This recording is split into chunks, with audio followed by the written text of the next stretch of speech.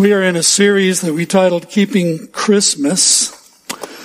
When we stand back and give it serious consideration, nearly everyone would agree that the ways that we celebrate the Christmas season are profoundly shaped by two primary influences, namely tradition, characterized by the phrase, the way we've always done it, and commercialism, that is, the ways Madison Avenue tells us we should do it.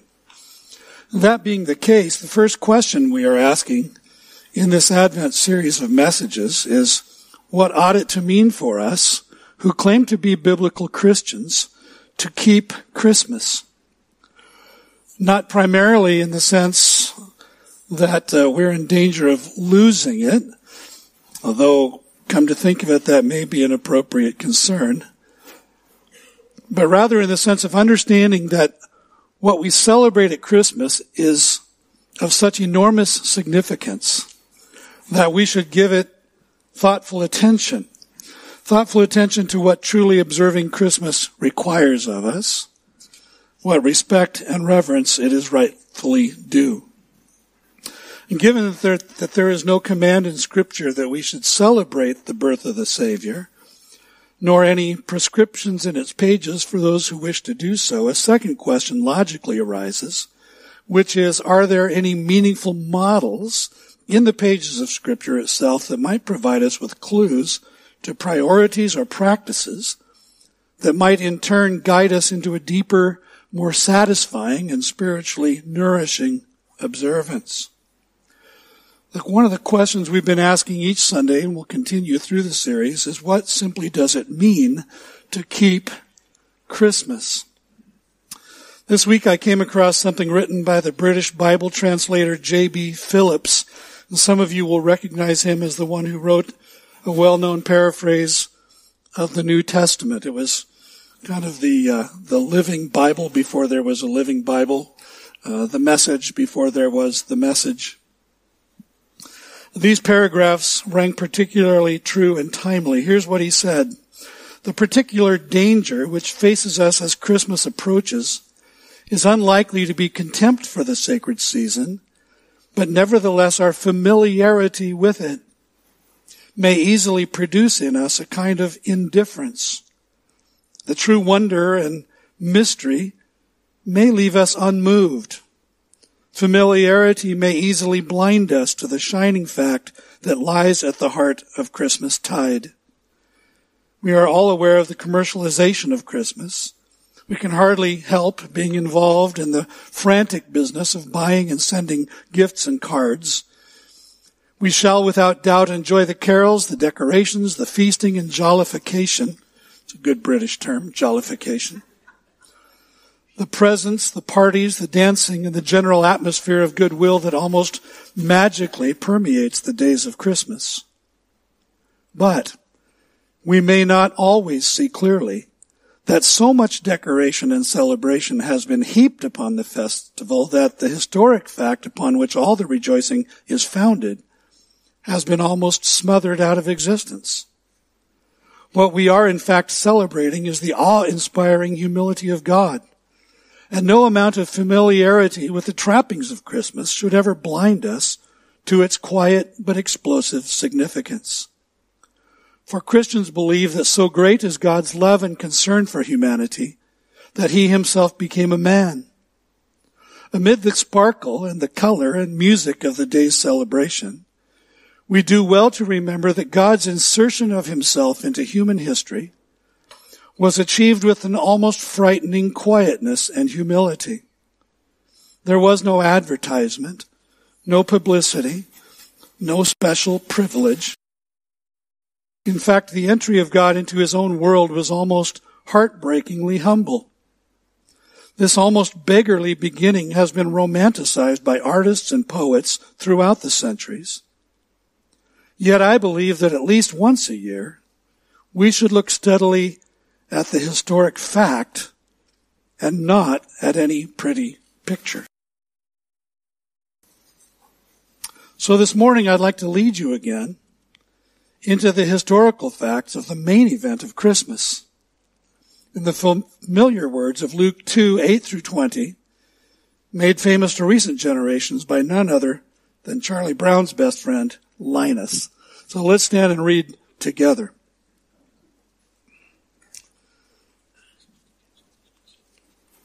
And in the same region there were shepherds out in the field, keeping watch over their flock by night. And an angel of the Lord appeared to them, and the glory of the Lord shone around them, and they were filled with great fear. And the angel said to them, "Fear not, for behold, I bring you good news of great joy that will be for all the people. For unto you is born this day in the city of David a Savior, who is Christ the Lord. And this will be a sign for you. You will find a baby wrapped in swaddling cloths and lying in a manger." And suddenly there was with the angel a multitude of the heavenly host, praising God and saying, "Glory to God in the highest, and on earth peace among those with whom he is pleased." When the angels went away from them into heaven, the shepherds said to one another, "Let us go over to Bethlehem and see this thing that has happened, which the Lord has made known to us." And they went with haste and found Mary and Joseph and the baby lying in a manger. And when they saw it, they made known the saying that had been told them concerning this child. And all who heard it wondered at what the shepherds told them. But Mary treasured up all these things, pondering them in her heart.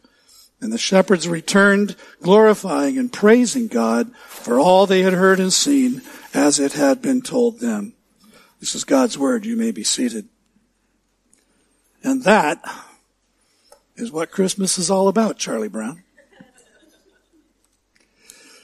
Well, before we get into that passage, I want us to just kind of rewind briefly and take a look at the first 7 verses of Luke 2 that precede the passage we just read together that describe the main event of Jesus' birth. And as we do that, I'd like you to consider with me what really happened that night in the city of Bethlehem. Let me read for us, Luke 2, 1 through 7. In those days, a decree went out from Caesar Augustus that all the world should be registered. This was the first registration when Quirinius was governor of Syria. And all went to be registered, each to his own town. And Joseph also went up from Galilee, from the town of Nazareth to Judea, to the city of David, which is called Bethlehem, because he was of the house and lineage of David, to be registered with Mary, his betrothed, who was with child. And while they were there, the time came for her to give birth. And she gave birth to her firstborn son, and wrapped him in swaddling cloths, and laid him in a manger, because there was no place for them in the inn. Now consider just a few observations from this passage. First, notice with me that Luke intends for us to understand the birth of Jesus Christ in Bethlehem as a matter of historical fact. Verse 5, in those days a decree went out from Caesar Augustus that all the world should be registered. This was the first registration when Quirinius was governor of Syria. So notice that he takes the birth of Jesus and he attaches it to another well-known, at the time, historical event. In the ancient world, this was a very common way for historians to identify the span of time during which events took place. The decree was by Caesar Augustus, so Luke is dating the events he's about to describe during the time of his reign. And then he provides us with a smaller and more specific window during the time of Caesar Augustus' reign, but during the time when Quirinius was governor of Syria. You say, I have no idea when that was. Well, the people that first read this did. Compare that to 2 other nearby passages in which he dates events similarly. For example, in Luke 1:5, at the start of the narrative regarding Zechariah and Elizabeth in Luke 1, Luke wants his readers to know that this occurred in the days of Herod, king of Judea. In the days of Herod, king of Judea, there was a priest named Zechariah of the division of Abijah. But in Luke 3, 1-3, I think is the granddaddy of them all, where he goes to great lengths to date the beginning of the ministry of Zechariah and Elizabeth's son, John the Baptist. Now listen to what he says here. In the 15th year of the reign of Tiberius Caesar, Pontius Pilate being governor of Judea, and Herod being tetrarch of Galilee, and his brother Philip, tetrarch of the region of Iturea and Trachonitis, and Lysanias, tetrarch of Abilene, during the high priesthood of Annas and Caiaphas, the word of God came to John, the son of Zechariah, in the wilderness. And he went into all the region around the Jordan, proclaiming a baptism of repentance for the forgiveness of sins. Do you think that Luke wanted them to know precisely when John's ministry began? Far cry from once upon a time, or even long ago in a galaxy far, far away, wouldn't you say? Second, notice that God, the sovereign God, literally moved the entire Roman world to get Joseph and Mary and in utero Jesus from one town to another, from Nazareth to Bethlehem. See, the birth of Jesus in Bethlehem was not a matter of chance or mere fate, but the plan and the purpose of the sovereign God in fulfillment of biblical prophecy. Prophet Micah, chapter 5, verse 2, you're familiar with this. But you, O Bethlehem Ephrathah, who are too little to be among the clans of Judah, from you shall come forth for me one who is to be ruler in Israel, whose coming forth is from of old, from ancient days. God intended that his son be born in Bethlehem. Third, despite popularized depictions, Jesus probably wasn't born on that very first night in Bethlehem. You're going to hate me. You're going to hate me today, actually. I'm going to take apart the story. The image of Mary going into labor at the gates of the village is not present in the biblical narrative. Luke simply says that it was while they were there that the time came for her to give birth. He doesn't present it as their first night in town. So we should simply understand that they are actually staying somewhere in Bethlehem. They've already found accommodations of some kind in the village.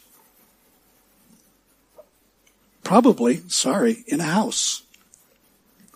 Fourth, try as you might, you won't find an innkeeper in the biblical narrative. There's no scene in the Bible where Joseph is running down the street, frantically knocking on doors, hoping that someone might let them in. And being turned away by a pimply-faced guy working the reception desk at the Bethlehem Hilton. See, there was no Hilton. There wasn't even a Motel 6. There were no Airbnbs or VRBOs or even KOAs. An inn or a hotel might be found in large cities like Jerusalem or Jericho, but not in Bethlehem. Mary gave birth to her firstborn son, wrapped him in swaddling cloths, and laid him in a manger, not because there was no place for them in the inn, but because there was no room for them in the kataluma. You say, the what? The kataluma, the guest room. See, verse 7 of Luke 2 literally reads, there was no room for them in the guest room. The kataluma, or the guest room, was usually situated on the upper level of the home. It was often known as the upper room. Did Luke know the difference between an inn and a guest room? Was he simply confused here? Of course he understood the difference. You remember Jesus' parable of the Good Samaritan that appears in Luke chapter 22? In that story, the Samaritan checks the injured man into an inn. And the word there is not kataluma, the word there is pandakion. In fact, in Israel today, they refer to a hotel as a pandak. Jesus later said to his disciples, Go into Jerusalem and tell the master of the house, the teacher says to you, where is the guest room, the kataluma, where I may eat the Passover with my disciples? And he will show you a large upper room furnished. Prepare it there. And they went and found it just as he had told them, and they prepared the Passover. There was no room for Mary and Joseph in a room similar to the one in which Jesus celebrated the Passover with his disciples.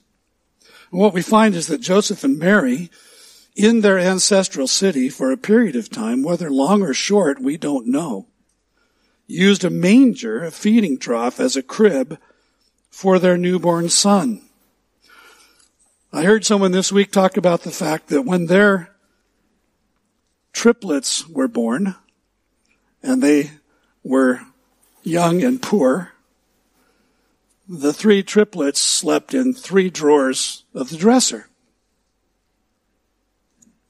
We make do. Where would a manger have been located? Probably in a cave where wine and wheat were stored, where special animals were kept. You know, the landscape around Bethlehem is honeycombed with caves. And archaeological excavations of ancient homes in Bethlehem reveal that many of them were built above caves, which would then have provided a kind of basement. And there are several reasons why it would actually have made sense for Mary to have her baby in a location like that. First of all, the house in which they were staying was apparently crowded. There was no room in the guest room. For that reason alone, the kataluma would not have been an appropriate place to give birth. By contrast, the place where the animals were kept would have provided some privacy, because childbirth is not an event for everyone's eyes. Neither is it for everyone's ears. It's not usually a particularly quiet affair. It was a holy night, to be sure, but you can be equally sure that it was not a silent night. And then there's the matter of the fact that these are all Jews, and the matter of ritual purity. Giving birth involves some shedding of blood, so giving birth in a place away from the others would have protected their ritual purity. It also occurs to me that they probably slept much better in the cave than they would have in the kataluma, where other families were at least trying to sleep as well. And so you can imagine lots of people sleeping in one room because it was a small city, and there were a lot of people that had to go there because Caesar Augustus said they had to. So one can imagine moms and dads snoring their heads off, young children fussing and crying, mothers or fathers shushing them, people getting up and down throughout the night for various reasons, while in the cool and quiet of the cave, Joseph and his family slept in heavenly peace.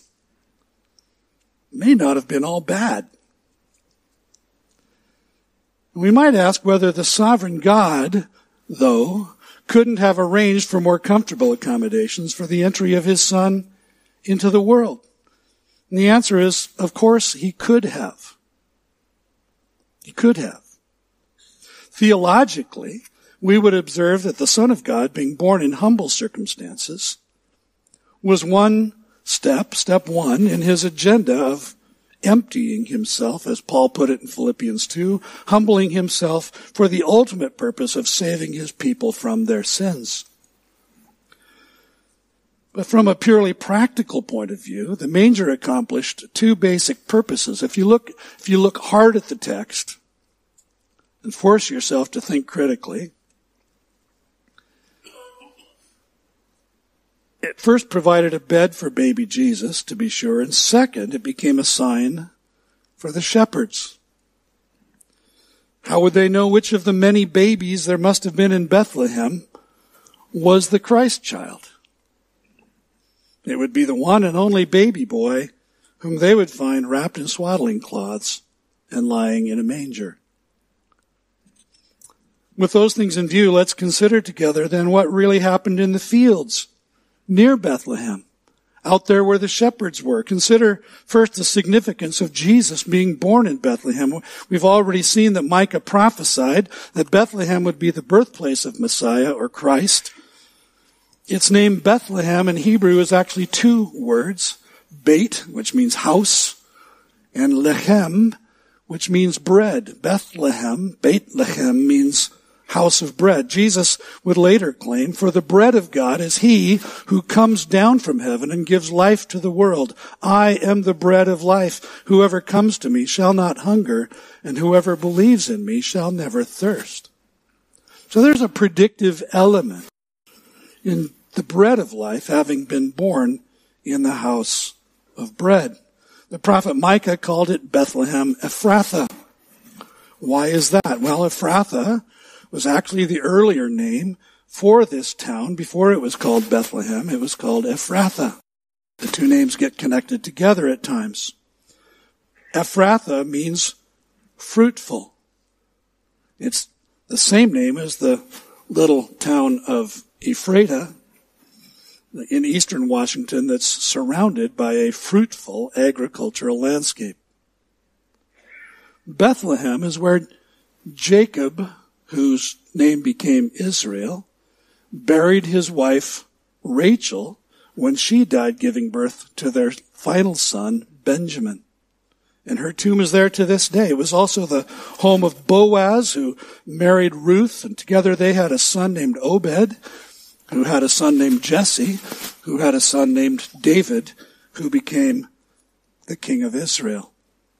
Now, before David became king, he shepherded his father's flocks in these same fields around Bethlehem where the angels appeared to shepherds. Never after, Bethlehem was known as the city of David. And as was prophesied, it became the birthplace of Messiah Jesus, whom the prophets said would be called the Son of David. At verse 8 of Luke 2, we read these words, "And in the same region, there were shepherds out in the field, keeping watch over their flock by night, and an angel of the Lord appeared to them, and the glory of the Lord shone around them." Now, you might know that shepherds were not highly regarded. They weren't allowed, for example, to keep their flocks close to the city. Because of the nature of their work, they were nearly always in a condition of ritual uncleanness.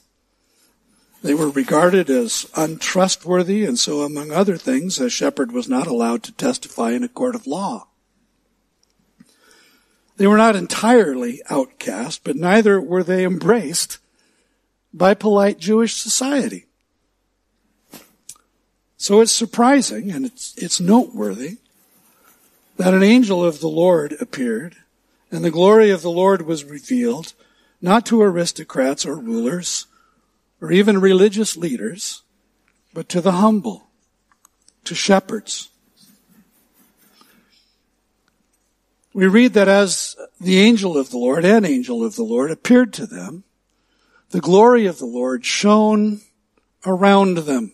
I memorized it in the King James when I was a child. It's the one that Linus recites in Charlie Brown's Christmas.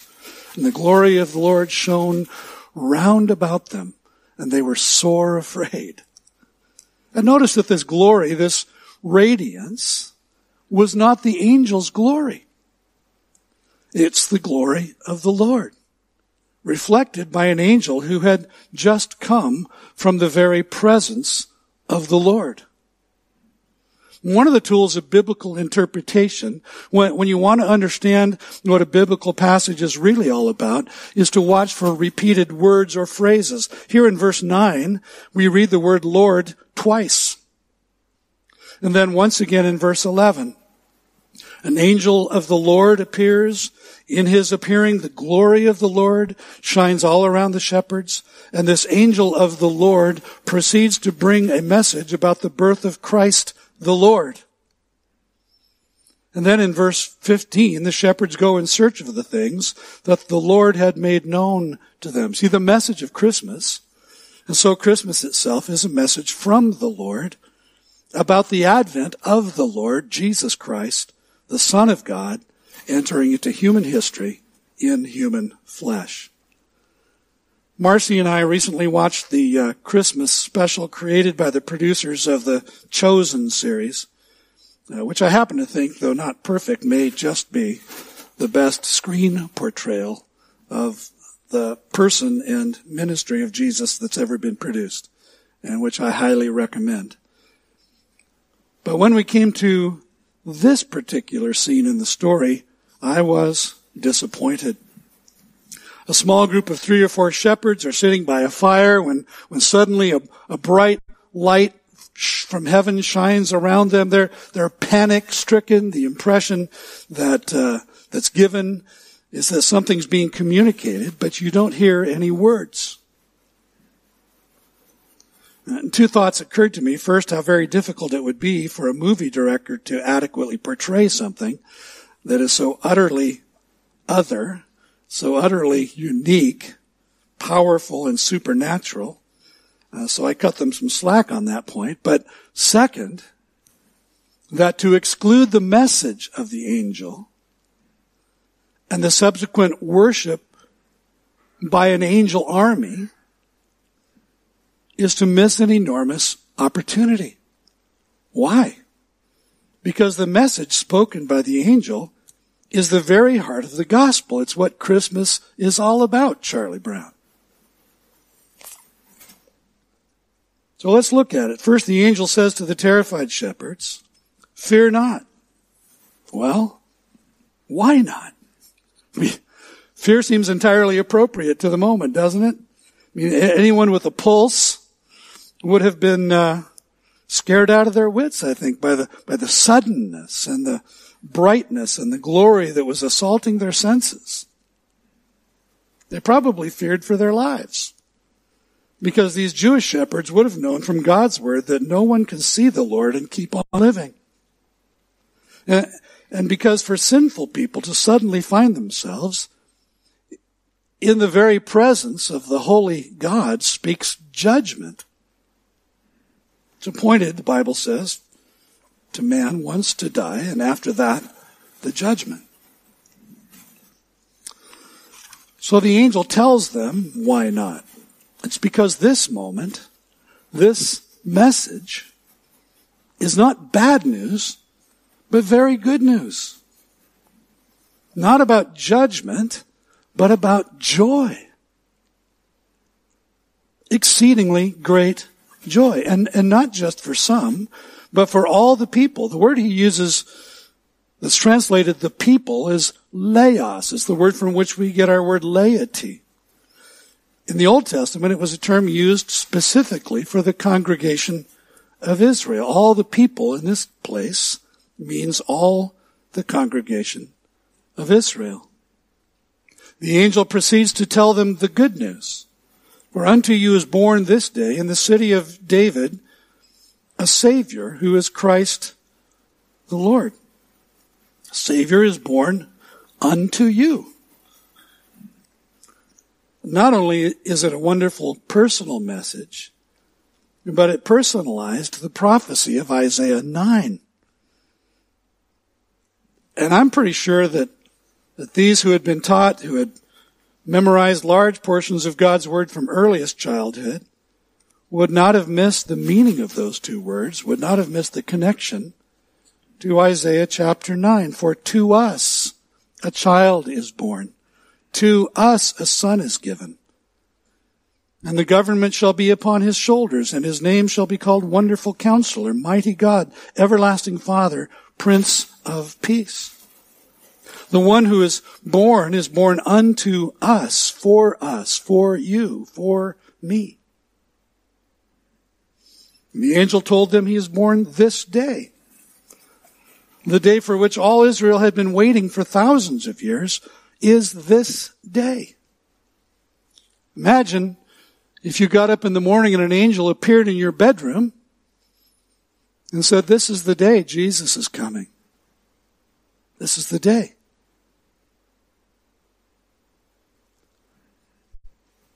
It's finally come. Unbelievable. Amazing. God is keeping his promise. The angel went on, he's born in the city of David. Well, of course he is. Every resident of Bethlehem was fully aware of Micah's prophecy regarding their hometown. And then the angel announces 3 titles for this one who is born. And it's worth making note that nowhere else in all of the Bible do these 3 titles appear together this way. He is Savior, a rescuer, a deliverer. He is Christ, the anointed one, the long-awaited Messiah of Israel. He is Lord. In Greek, the word is kurios, one who possesses and exercises absolute authority because he is the master, he is the ruler, he is the owner of the house. In Hebrew, the word would have been Yahweh, the covenant God, the eternal God of Israel. An astonishing announcement that the Savior, the Christ, the Lord is born and is lying in a manger over in Bethlehem.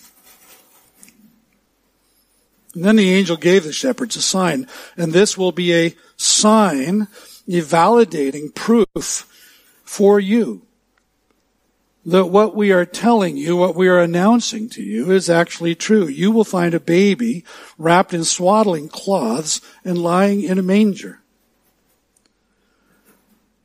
And with that sign, will you observe with me that there came an implied commission? They were to go to Bethlehem and find the baby. And in finding him, they would experience the validation of the message the angel delivered. But the angelic show of light and sound wasn't over just yet. Suddenly there was with the angel a multitude of the heavenly host praising God and saying, "Glory to God in the highest, and on earth peace among those with whom he is pleased." We might just note in passing that a heavenly host refers to an angel army. These are a warrior class of angels. There's a multitude of them. We don't know how many, but multitude means a lot, a large number. And they were saying, "Glory to God in the highest." That's what we sang earlier in Latin. Gloria in excelsis Deo. Glory to God in the highest. It's impossible for us to picture this in our minds, I know. But try to stretch your imagination if you can to capture this moment. It's not unusual these days to hear Christians describe an experience as a God thing or a God moment.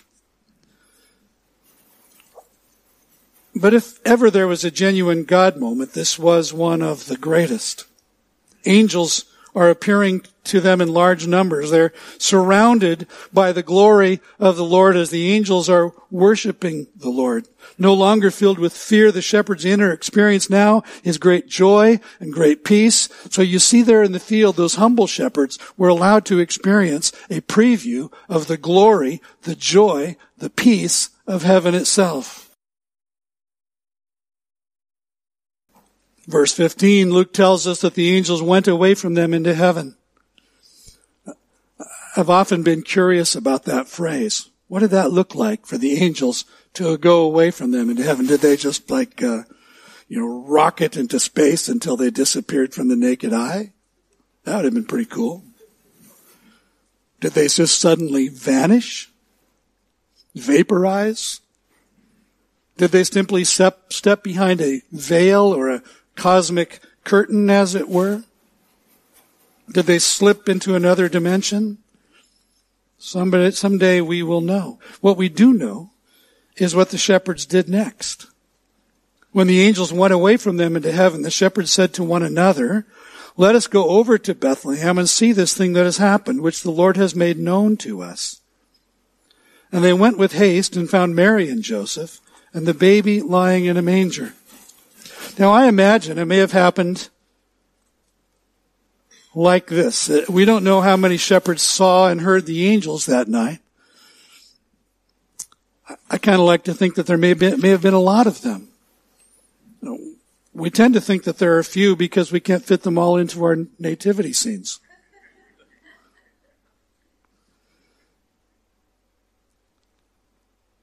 But I imagine one of them, maybe a leader among them, said to another, well, you want to go? And the other said, yeah, I want to go. And he looked at the rest of them and said, you guys want to go? And they all said, you know we want to go.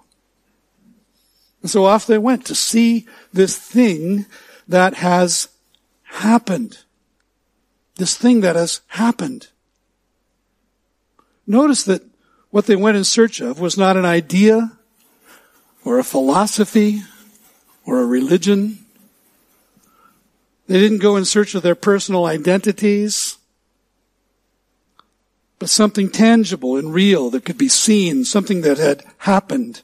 The claim of the Bible is that the birth of God in human flesh is something that happened in real time, in real geography, witnessed by real people living real lives. And so it's of essential importance that we acknowledge and come to terms with this. Why? Because there often enters in our manner of reading this narrative, an excessive sense of otherworldliness.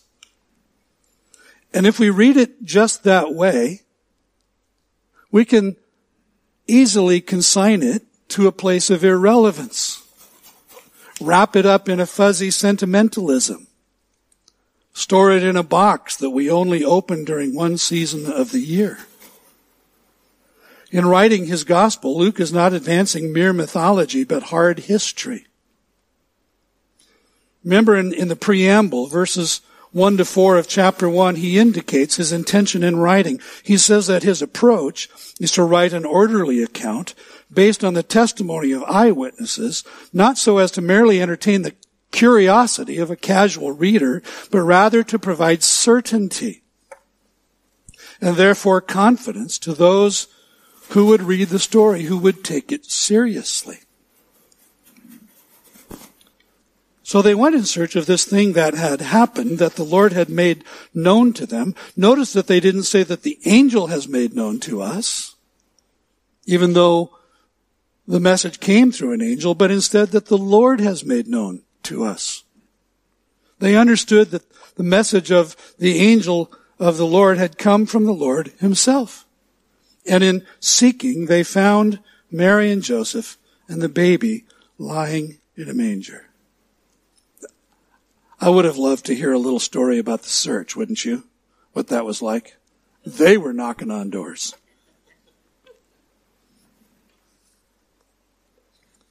And they became eyewitnesses. What did they do next? What they did next tells us what the shepherds have to teach us about keeping Christmas. And when they saw it, they made known the saying that had been told them concerning this child. And all who heard it wondered at what the shepherds told them. But Mary treasured up all these things, pondering them in her heart. And the shepherds returned, glorifying and praising God for all they had heard and seen, as it had been told them. So the shepherds teach us, first of all, that Christmas is about mission. It's about, if you will, evangelization. And when they saw it, they made known the saying that had been told them concerning this child. When they saw what? When they saw Jesus. Notice that it was when they saw Mary and Joseph and the baby wrapped in swaddling cloths and lying in a manger that they became witnesses. You can't be a witness of what you yourself have not seen and experienced. Which is why I'm contending that only Christians have the capacity to truly keep Christmas. Everyone else celebrates, frankly, something else. Something that surrounds Christmas. That thing that J.B. Phillips says smothers the essence of the holiday, of the season, of the event. Having seen it, they made known the saying that had been told them by the angel concerning this child. What was the message they had received?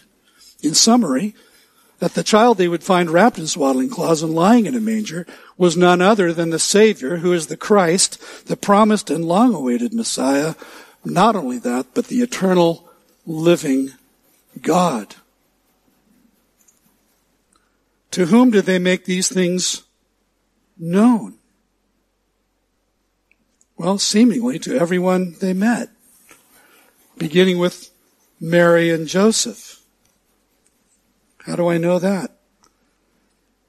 Verses 18 and 19. All who heard it wondered at what the shepherds told them, but Mary, in particular, treasured up all these things, pondering them in her heart.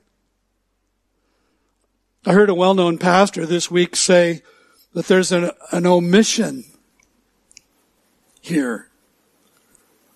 Because what was the conversation that the shepherds had with Mary and Joseph? I don't think it's omitted at all. I think what we're being told is that they told Mary and Joseph. I mean, the question Mary and Joseph must have asked was like, who are you and what are you doing here? Right? I mean, I'm trying to nurse the baby. Would you guys get out?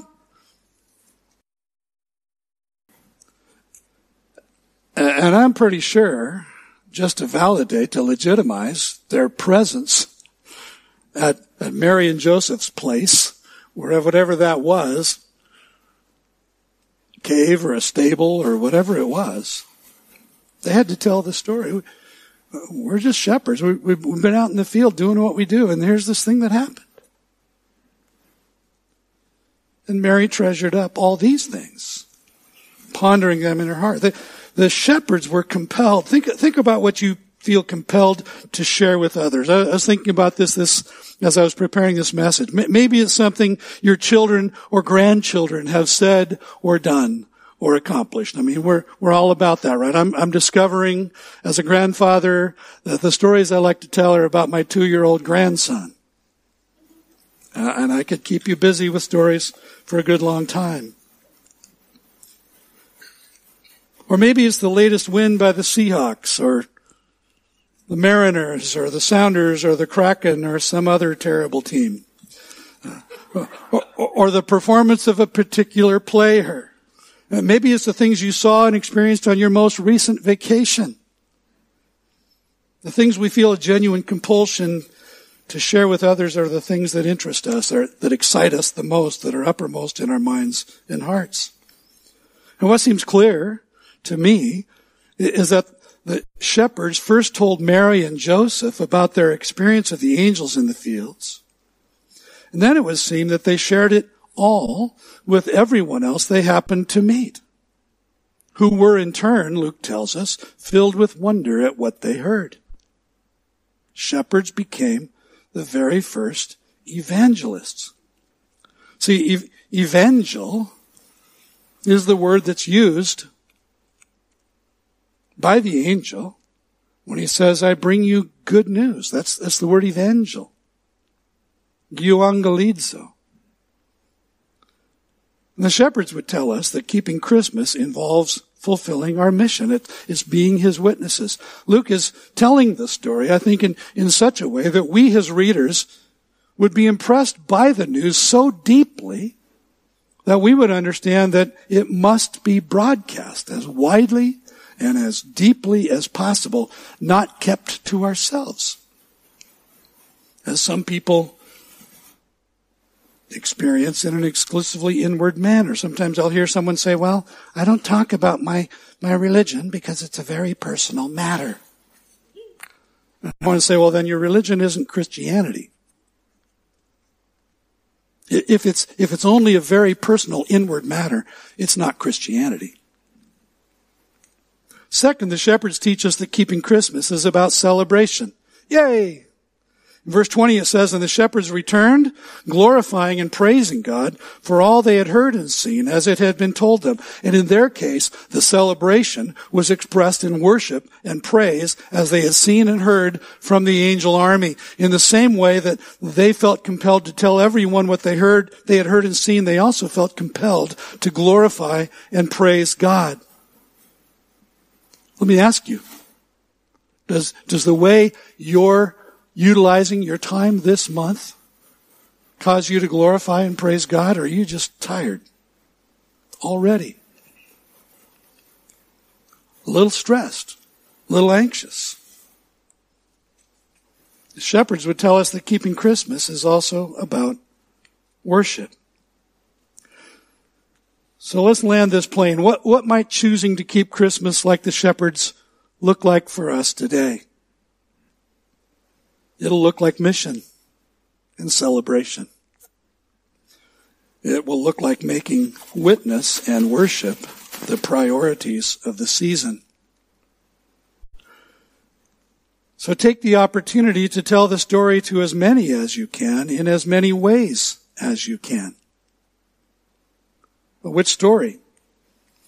Tell the Christmas story. It's amazing how many people have never actually heard the real story.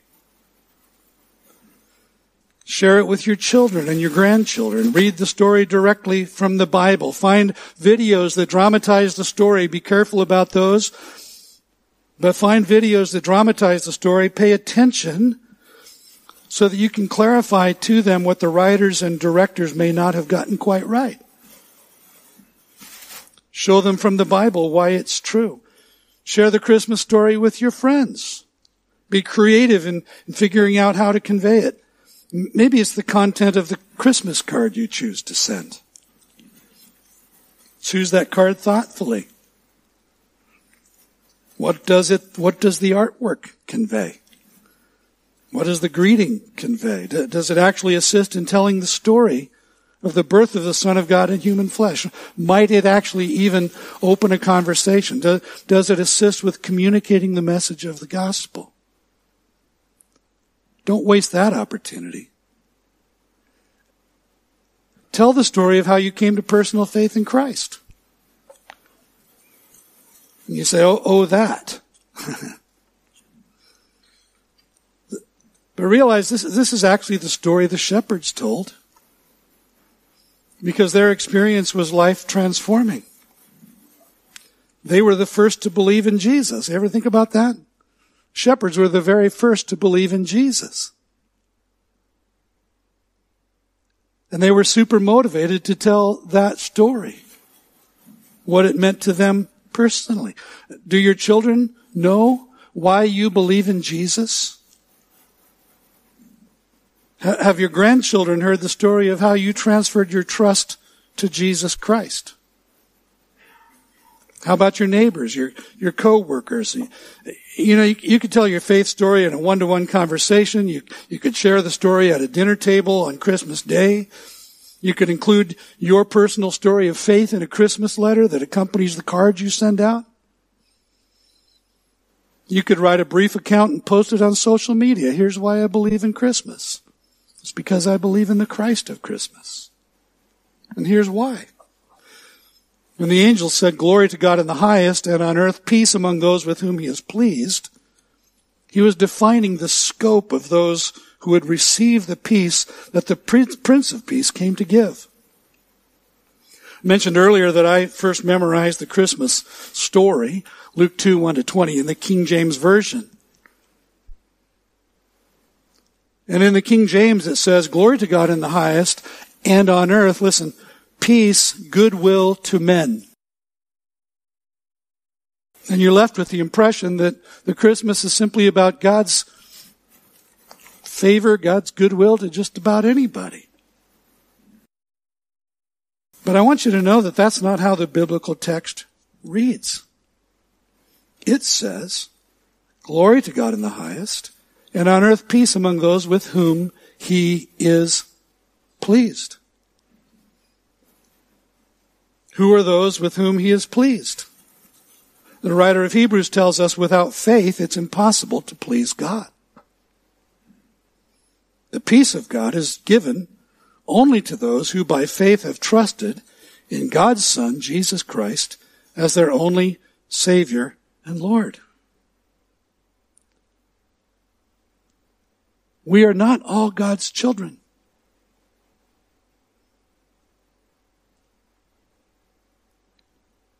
As many as received him, to them he gave the right to become the children of God. So tell the story, tell your story, And then join with the angels and shepherds in taking advantage of every opportunity for worship and praise. We do that every Sunday here at Life Point. Every Sunday throughout this month, we're singing songs about the birth of Jesus. You can play Christian Christmas music in your home, your car, your office. Fill the air in those places with praise and worship. It's not complicated, really. It's just rehearsing the story to those who would hear it and giving glory to the one who made it all happen. I hope you'll be keeping Christmas this year, like Mary, like Joseph, like the shepherds. And next week, we'll learn from the old man Simeon and the old woman Anna what it means to keep Christmas. Let's pray together. Lord, we thank you for this amazing, amazing story and the proclamation, the announcement that you have sent a Savior who is Christ the Lord. You cared enough, as Hallmark says, to send the very best. And Lord, may we be good tellers of the story, and may we be good worshipers. And we pray it in Jesus' name. Amen.